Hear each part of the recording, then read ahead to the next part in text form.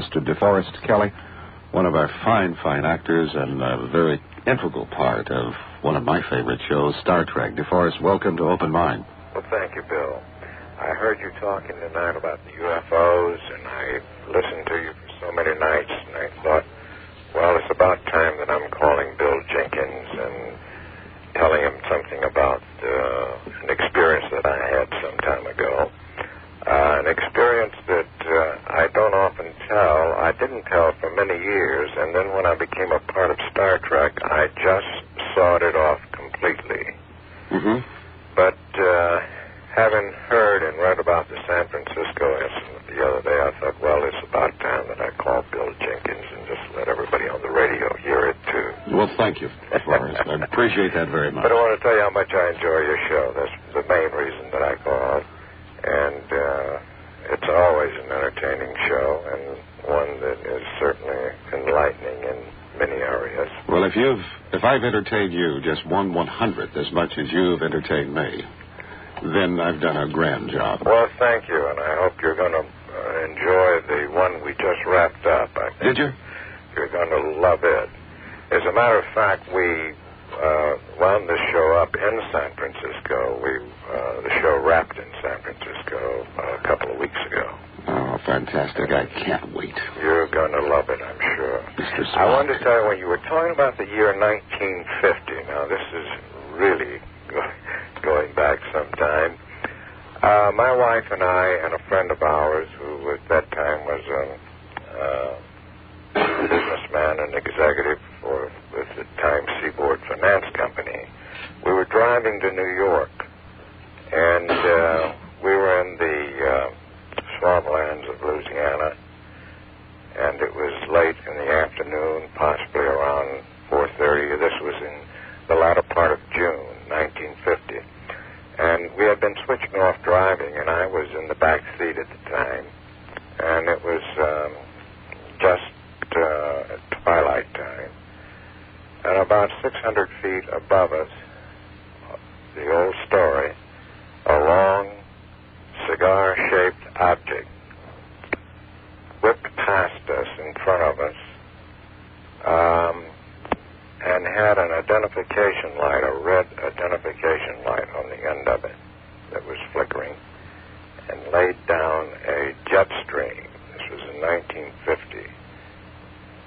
And of course, I couldn't believe what I saw. I thought, well, it's crazy. And my wife and my friend saw it too, but I was in the position in the back seat, and I really had a good look at this thing. And off the sides of it were whipping like blue flames kind of rolling off of the side of it. But as it went into the distance at a very rapid rate, it was, I had to look real quick, but I saw this red light flicking off and on the tail end of this thing. So we drove into Montgomery, Alabama. I said, my God, nobody's ever going to believe this.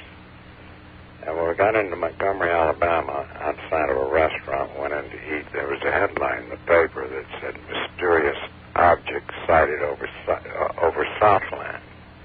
I've regretted to this day that I didn't buy that paper and keep it. But I just wondered if anyone on your show over the years, during that period of time, that time frame, had any reportings that you can recall or remember. Well, we've talked about many of them, but I don't, in my mind, I can't put one down to that time frame. But let's throw it out on the table and see if anyone remembers that. And right. Even more so, maybe someone has a copy of that paper. There were a lot of UFO buffs, if we can put it that way, that are in Southern California. Yeah, well, that's an interesting thought. I really do appreciate you sharing that with us. I bet you that there are a lot of people. Have you got some time just to stay on the line and spend some time with us here? Sure, I'll be hanging on. And say hello to George Green, who is deeply involved. There's not the George Green who is our manager here, but and our leader. Yes, your captain. Our own Captain Kirk. This is George Green, who is deeply and extensively involved in UFO research in a very serious manner. Say hello to DeForest Kelley there, George. DeForest, I got a question. You said that there was some kind of vapor or something coming off the craft? No, it was like a blue flames, like were whipping off of the side of it. It appeared to be. You mean like at a high speed and right. an increased right. temperature? Yeah, it laid down like a vapor stream. After it passed, there was just like a low vapor stream. What was the elevation of the craft? The elevation of it, apparently, it looked to me like it was around 600 or 700 feet, very low. And the speed, did you estimate that? Oh, God, it just whipped by. But You mean from the back of the car to the front of the car? Is that what you're talking about? Or left? No, see, it passed in front of the car. We were going down the highway, and it was like, probably 300 or 400 yards in front, and it just crossed, in front of the car. Warp 3, Mr. Sulu. Yes, warp 4. Also, we have with us Jason Rand, who has had an experience himself at about that time period. Hi, Bones. Yes, hi.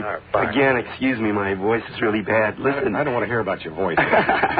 Listen, you're great. You guys have done more to enlighten and enrich not only the imagination of the world, but I think maybe that what your crew has done is probably very honorable for those of us who really take this thing seriously.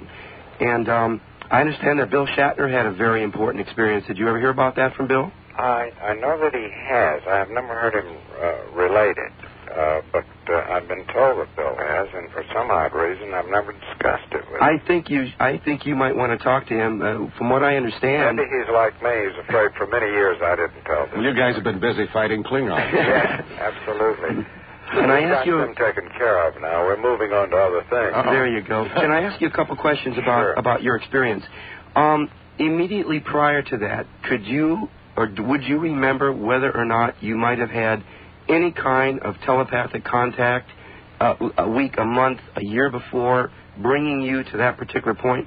I'm doing research on my new book, and I have found a very strong connection between what we call precognitive awareness of things that are heard and seen within the mind, and then usually within a month to 6 months or maybe a year, that person who either has what we call dream state implant reality suddenly, in fact, sees a manifestation of the things that we call UFOs or extraterrestrial vehicles. That was another movie. Yeah, right. Yeah. Do you remember having any kind of conscious awareness or dream state awareness before, during, or after that experience?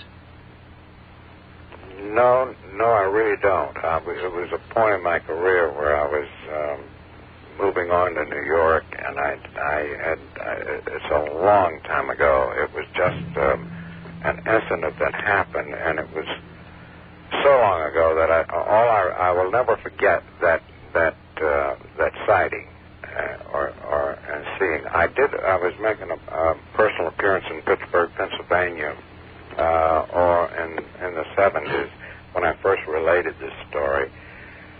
And at the end of the session, I was signing autographs, and a gentleman came by with a young boy, his son, and he told me that he was with somebody with the government and with UFO sightings, and that the sighting that I had related to that audience had been identified, or they had made note of it, that it was down on the books. So evidently I was not the only one that was aware of it. That cigar-shaped craft has been reported as much as the flying saucer, actually. So many times, yes. But that's exactly what it was. It was really the old thing you've heard many, many times, a cigar-shaped craft. And I feel privileged to have seen it, but at the same time, it's one of those things you're rather reluctant to talk about, particularly when you're on a show like Star Trek. Well, Bones is out of the closet now. Yes, I somehow now I know how it feels to come out of the closet. Yeah, you just told about 1 million folks. You feel good about that? All right. But I had to call and tell you that because I listen to you so often, it seems like, on Saturday night, and you have discussed UFOs many times, and I thought, gee, I should go in there. You should. And give him a call and tell him about that thing. Well, I'm just delighted you did. I backed off of it each time, and tonight my wife, Carolyn, said, why don't you go call him and tell him and get it off your mind. There it is. Do it. Now I want you to stay with us, okay? I'll hang on for a little while. All right. I'm honored to have you aboard. DeForest Kelley, that's Dr. McCoy, Bones of the Star Trek series, and the new movie will be coming. When is that coming out, DeForest? They're hoping for either a Thanksgiving release. If not, it'll probably be December 6th. But the Enterprise, you crashed it in the last one. I know, but I'm not going to tell you what's going to happen about it. I thought we could get something out of it. But this is going to be a big one because, we're celebrating our 20th anniversary. I've seen every one of them. September the 8th will be 20 years since Star Trek first appeared. My goodness, has it been that long? That's right. It seems to me like it's been around forever. It has. So have we. And I never get tired of it. We'll be right back in a moment. I'm Bill Jenkins.